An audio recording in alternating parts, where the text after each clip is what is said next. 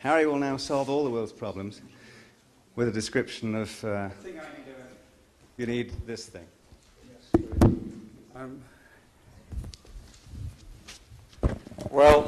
Let me just introduce you. Okay. So Harold Kroto is currently at Florida State University. He was Sussex before that. He's a former president of the Royal Society of Chemistry and a Nobel laureate from 1990s. I can't remember either. Don't worry. For discovering with Rick Smalley the C60, the structure of carbon-60, which he was instrumental in naming Buckminster fullerene.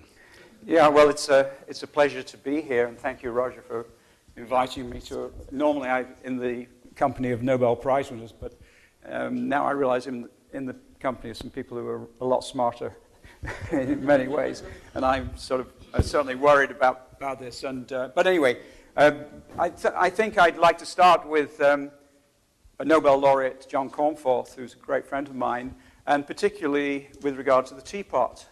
I actually do believe in the teapot. After John pointed out that what about an astronaut who just decided to throw out a teapot out of his spaceship, and therefore there could be a teapot circling at least the Earth. And the point is that, we still don't know. But my talk is actually the Enlightenment is under threat.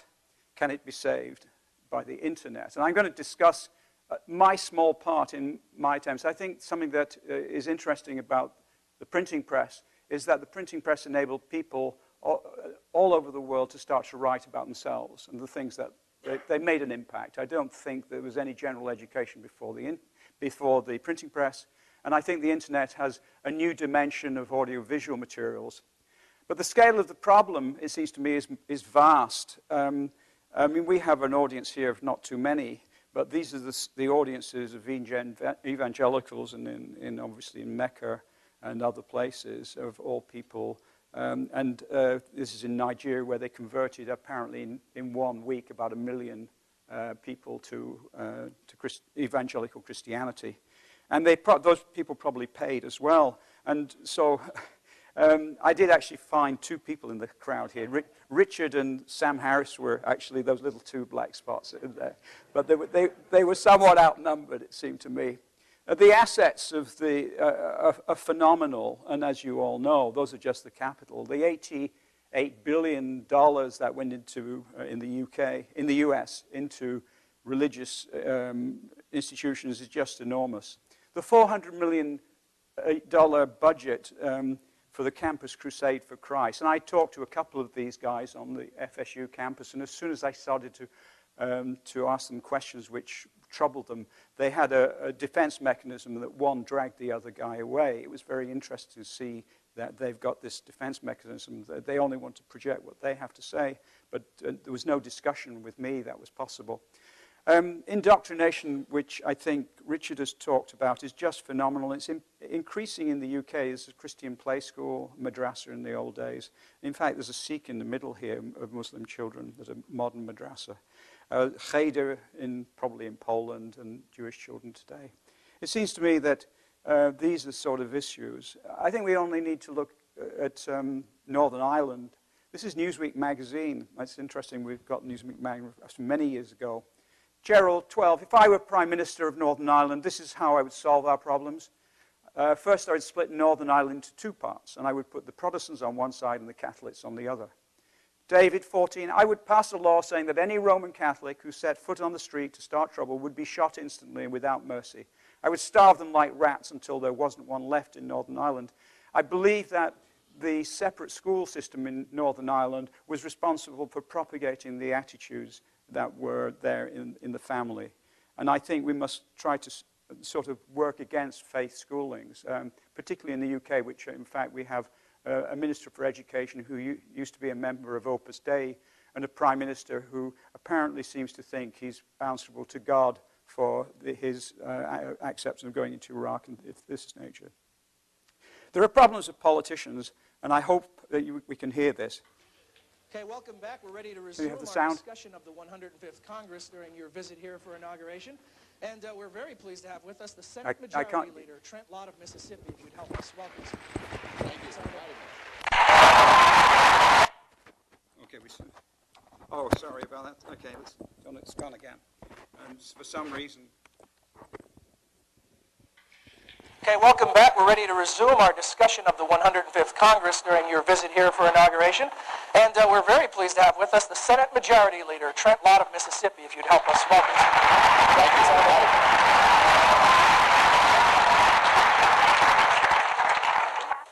Good morning. I would like to know, what advice would you give to a prospective student who is interested in following a career path similar to a senator? Similar to a senator? Yes. Well, first of all, I want to encourage you to take maximum advantage of your educational opportunities. We live in a great country. We have a great educational system that's not perfect. We spend an awful lot of money that doesn't always give us the results that we want. But I can assure you, whatever you want to do in life, education will help you get a faster start.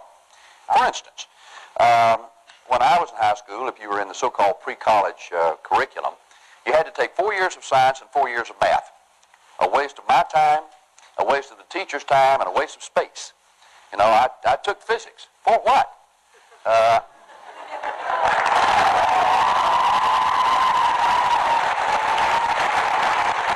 Oh, every physics teacher in America is out to lynch me.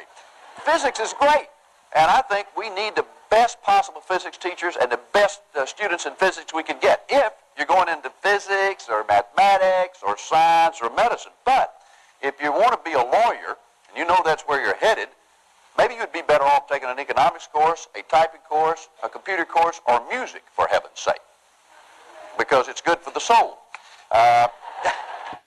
Now, there are a number of lessons to be gained from that. And the first is that he was giving the kids a mandate not to know anything about the science and engineering and maths, which actually underpins their whole lives. He stopped. He was a master. He knew he'd done this before. He waited for the applause. All those kids were applauding. It was terrible. It is terrible. But worst of all was, music is good for the soul, but science and maths isn't. And so we have those sort of massive problems against us. There's another group, and it's, I think, the fifth column within the scientific community. What did we find in the cosmic barrel without premeditated ideas? We had no idea this molecule was there, and yet we discovered it. And that led to this place. I drew this when I was about 13. It's Stockholm Town Hall, and I ended up shaking hands with this guy. At the same time, cold fusion was out there. And in fact, the first 5 papers that were written about our work said we were wrong. And I went through them carefully. I knew that we would one day prove them incorrect. But cold fusion was quite interesting because they were looking for cold fusion. And I think they did an experiment, and they thought they'd seen it. I think at the start, they certainly were, I think, honest scientists. And there's no possibility of us disproving that they didn't actually see cold fusion at that time. I think it's unlikely. Almost all the scientific community doesn't believe it, and yet I understand that some people do, that there was cold fusion. Now, what else can we find in the barrel, the cosmic barrel, with premeditated ambitions? Well, I say there is an infinite amount of junk at the bottom of the cosmic barrel. And those who scrape around in it will surely find a half-eaten apple. If that search is carried out with a mind clouded by the mystical fog of childhood teaching, in an attempt to resolve the plethora of philosophical problems that I had, that all of us have, one will just as surely convince oneself that the bit of apple bears Adam's teeth marks. I think that's the same almost as cold fusion in many ways. And here's a friend of mine, Charlie Towns, fantastic scientist. Really, one of the greatest contributions of the 20th century is the laser, maser, to optical surgery, to communications. He wrote a wonderful book on microwave spectroscopy, my field. I've read it from cover to cover, eloquently written. And he wrote an article, and he ended up in London receiving the Templeton Prize. Now, I am pretty sure that he wouldn't have won that prize had he not been Charlie Towns, because I asked him, I interviewed him. He said he wasn't quite sure. He wrote an article about it, and I think there are lots of articles out there, and I'm somewhat surprised that that was the case. Now, I'm not going to say anything what I think myself, but this is something of the power of the internet, because if you look at the Templeton Prize on some websites, when one accepts money or prizes from the Templeton Foundation, one's name becomes inextricably linked, not only logically, but also explicitly on their website with their philosophy, their goals, and their efforts. But I do think it is worth pointing out that the consequences of association with the Templeton Foundation, and to hope that, at the very least, scientists who do not subscribe to Templeton's views of science and religion won't allow their names to be used in support of them. For example, here is a quote by Templeton himself. From a theological perspective, it is indeed tempting to see this remarkable self-organizing tendency as an expression of the intimate nature of the Creator's activity and identification with our universe. There are strong hints of ultimate realities beyond the cosmos. One of the strongest hints, in our opinion, relates to the new understanding of the creativity of the cosmos, its capacity for so-called self-organization. It's not me saying this. It's out there on the internet. Sean Carroll, a physicist of the University of Chicago, declined an invitation to speak at a Templeton-sponsored conference held last fall, which featured 16 Nobel laureates and was endorsed by the APS. Carroll explained in his blog that the entire purpose of the Templeton Foundation is to blur the line between straightforward science and explicitly religious activity, making it seem like the two enterprises are part of one big undertaking. Carroll admitted that he had been tempted by the $2,000 honorarium. Eugene said, if I'm given $1.5 million by the Church of England to support Christianity, I'm pretty sure I don't have the will to resist. Yes, I'm weak, but $1.5 million is a lot of money. I don't have enormous problems with the beliefs of people who think that science and religion don't overlap, although I know that many of you do. My problem is with their methodology. However, money is useful, as I will demonstrate to anyone who wants to give me some. There are great kids, I think these are pretty young people out there. Now, I have some messages, and I want for the Templeton Foundation that I think it would get a great deal of value if it actually gave the next year's award to Richard Dawkins. Now, I think that would indicate something, and that it really does want to actually bring science and religion and comparisons as they claim. So that's my first piece of advice. And by the way, Richard, if they do give it you, I want 10% of the, at least a crate of wine. Anyway,